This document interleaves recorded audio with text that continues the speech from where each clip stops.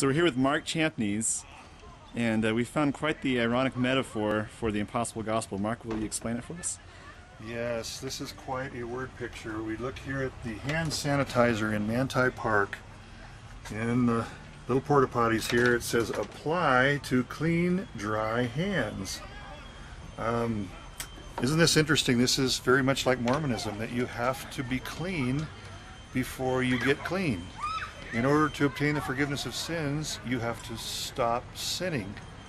And so we talk to Mormons and they say, well, that's very difficult, but that's what we have the atonement for. And then I'll say, what we have the atonement for, that's what we're talking about, is how to get the atonement. You have to have the atonement to get the atonement. You have to have clean hands in order to get your hands clean.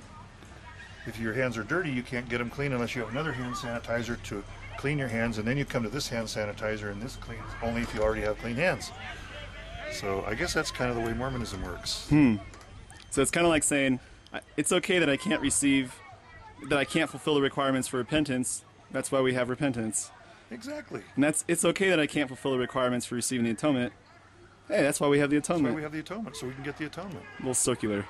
Yes. Hopeless. Circular reasoning.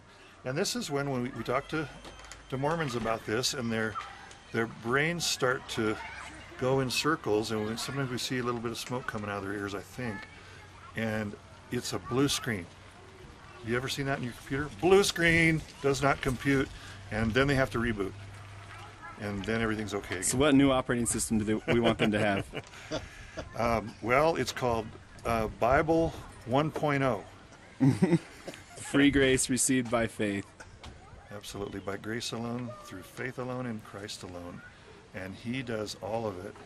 And you know that verse in Alma 11 that says that He cannot save us in our sins? Where else will we ever be?